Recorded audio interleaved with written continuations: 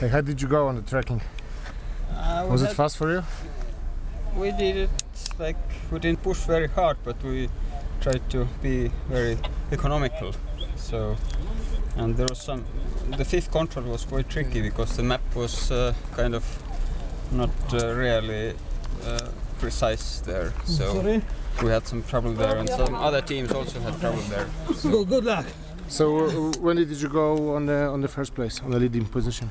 At this fifth control, we were like there with a Russian team, and we were looking there, and then some other teams came, and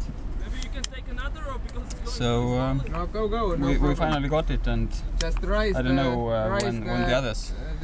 Of course, horses also. Horses? We are all horse riders. And what about cross-country skiing? It depends on the conditions, but probably we haven't tried in these high slopes. So it's depending. If but it would be like good cross-country tracks, then we are fast. But here it's we take just every leg at a time, so we'll try to not to lose time. Okay, thank you. The next